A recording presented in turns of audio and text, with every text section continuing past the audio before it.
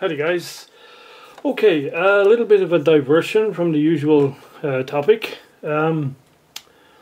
This is a headphone amplifier build project from a kit. It's called the Millet Hybrid Minimax. There's probably lots of clips about this up on the net. But I thought I'd share the experience with you guys. So in the kit you get a digital multimeter. How about that? You get a trimmer tool, pretty neat. You get the case with the decals and panels and stuff. All the components. There are multiple options around gain. So the standard kit comes with 2 sets of valves. You can pick lower, medium gain.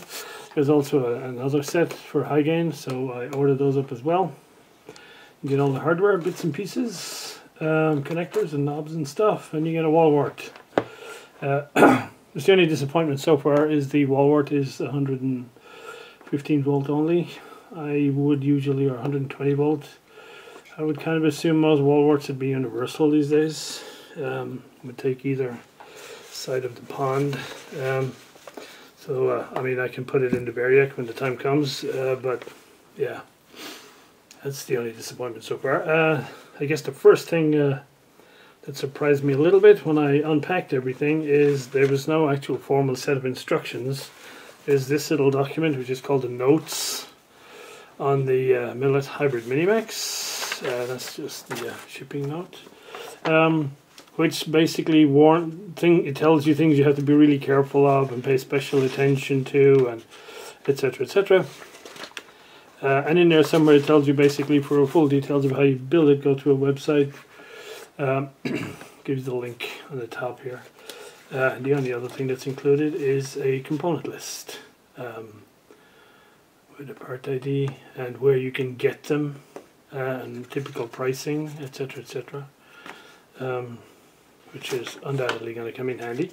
So I went to the website and yeah, that's pretty decent instructions, photographs and all sorts of step-by-step instructions on putting it together. So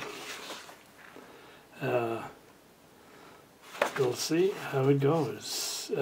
There's a bunch of decisions to get made beforehand because depending on what gain you select and all that sort of stuff, certain components in the circuit change.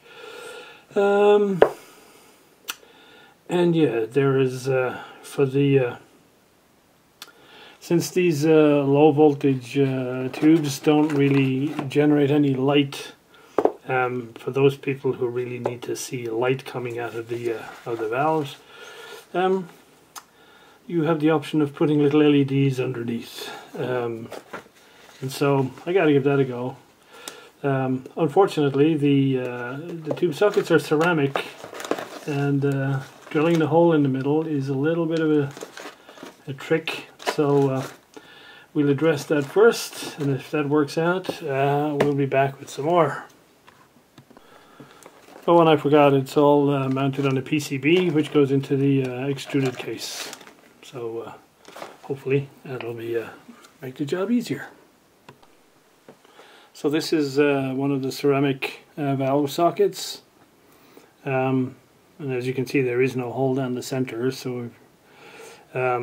But apparently this metal pin, you drill it out, and the socket is in 2 halves, an upper and lower, and when you take that metal pin out, then the 2 halves come apart. You then have to glue it back together so that it's all one piece again, and then you have a hole through from which the LED can shine through.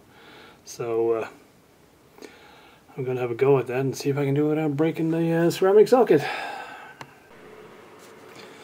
Okay, so this is the socket when you take the rivet that's basically holding the 2 halves together. And so now all I got to do is find a suitable glue, epoxy, whatever, that's going to hold 2 pieces of ceramic material together. And then we can carry on. So the book says, or the instructions say, a way to glue the 2 halves of the valve sockets together is either with some 2-part epoxy or some thick super glue. So I've never had that much luck with thick super glue on especially porous surfaces. So I've heard that super glue is not that brilliant in high temperature scenarios, and it does say that these things draw a fair bit of current, hence the ceramic sockets, not plastic. So went with epoxy and not with super glue, and we'll see how that goes. So the next piece of pre-assembly work it says to do is to mount the output transistors on the heat sinks, paying careful attention to how you orient them, but to not do it, to just not tighten them up, because you don't solder this whole thing in until much later on. But they're actually symmetric, so you can put it, you could screw it up later. But okay, that's that bit done. I guess we can finally get on to start soldering at this point.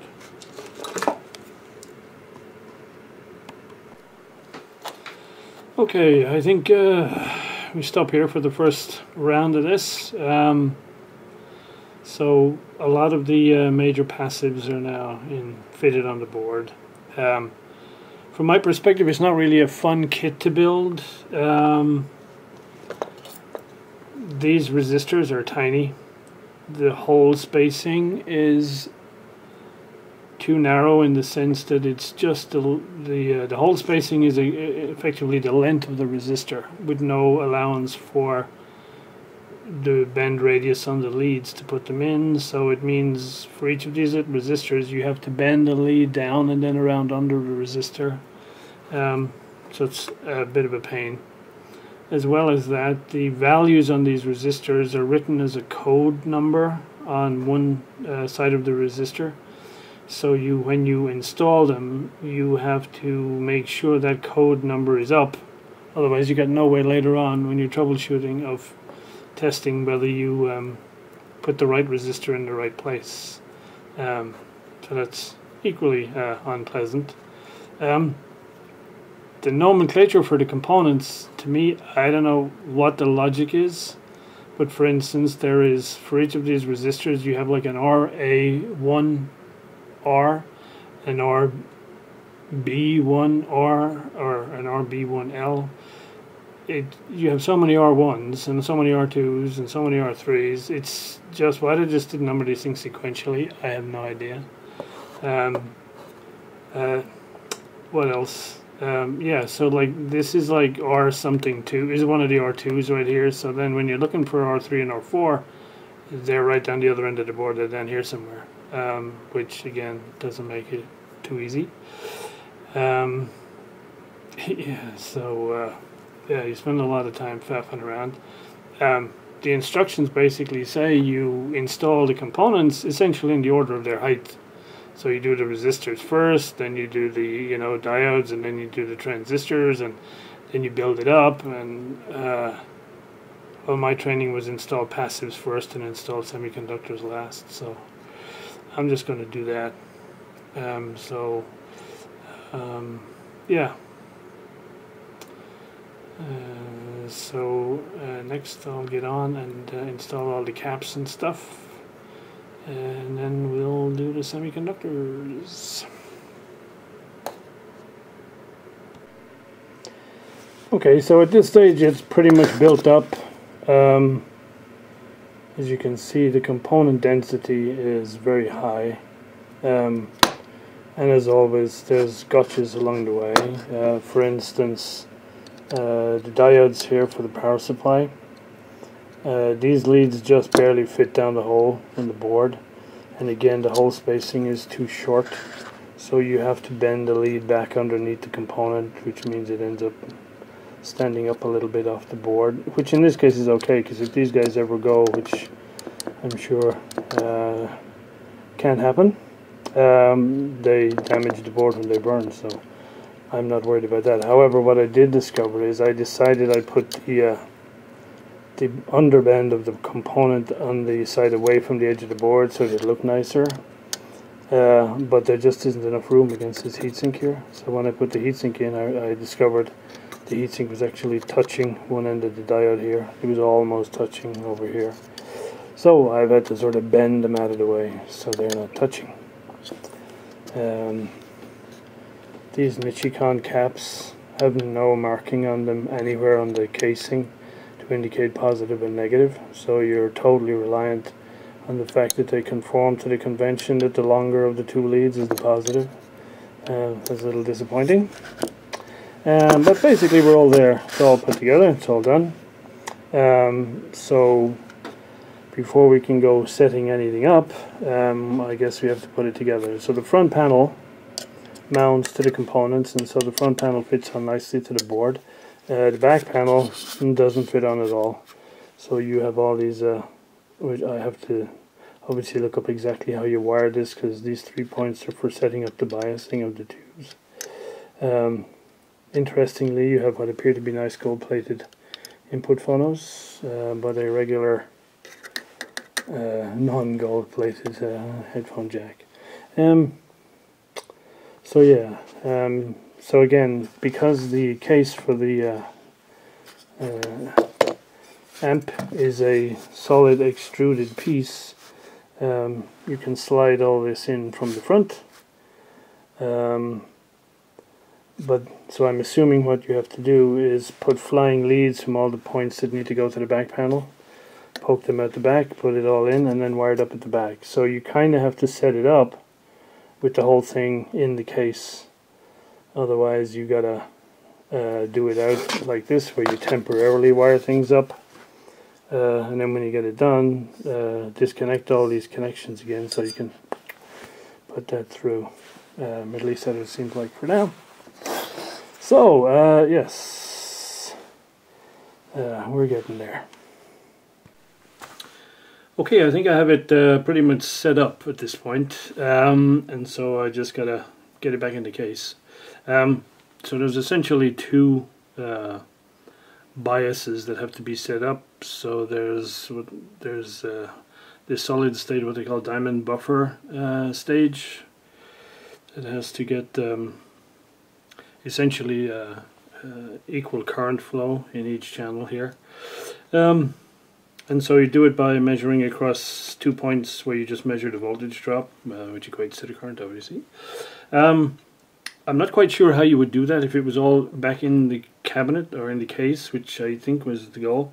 So what I did was I soldered 2 fly leads out of each channel, so that I could measure, if you like, the millivolts on each side, and then as the thing heated up and stabilized, keep going back and forth to check. So yeah, that's okay. So that looks like that's pretty much done. And then the other one is the bias for the tubes, which essentially is you just, for each one it's half of the total supply. So since you're set to 27 volts DC, each one is set to 13.5. Okay, so unfortunately the way this thing is designed, I have to unwire the back panel and put it all together and then rewire the back panel. So that's a little unfortunate, but I didn't want to put this thing in the case and have to set it up inside the case. I can always tweak it again once it's back in there. Okay, let's put it back in or put it in its case. So here's the back panel wired up. There is almost no clearance between the back of these studs here and the power supply heatsink. So I decided to route all the wires vertically down from the connectors so that they wouldn't be sticking back into the cab. So just got to get back together, see if it works. Okay guys, there we go, all back, all done. Of course, there's always a sod's law. So one of the little tiny black screws that holds the front panel on, it fell on the floor and slipped into an alternative dimension. So I can only hope that it's doesn't stay in the other dimension too long, and when I look again I'll find it. Yeah, interesting project. Sounds pretty nice. I'm using it on the Sennheiser. I had to put in the high gain valves because the original ones I put in didn't quite have enough gain. It was turned up almost the whole way all the time. So I put in the high gain, the highest gain, and it's superb. So yeah, nice sound, and yeah, overall I'm pleased with this one. So enough of this trivia, back to the serious stuff. The quad electrolytic and the replacement caps have arrived for the Dynatuner, so we'll get back to that one.